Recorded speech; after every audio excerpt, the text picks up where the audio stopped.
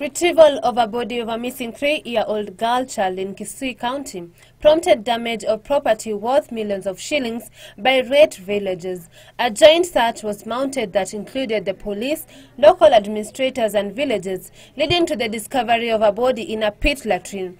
Residents are alleging her death could be as a result of ritual killing, accusing some churches of engaging in acts that border on making human sacrifices.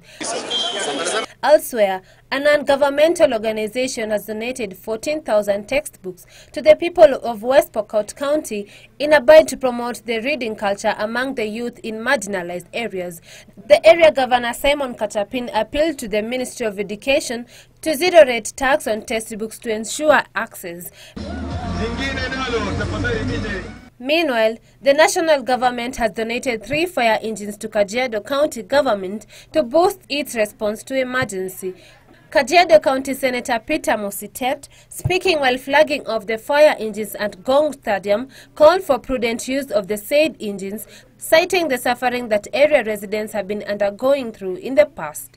The 3 fire engines will be stationed at Gong, Kajiado and Loitoktok towns. Nele Swangare for Channel 1 News.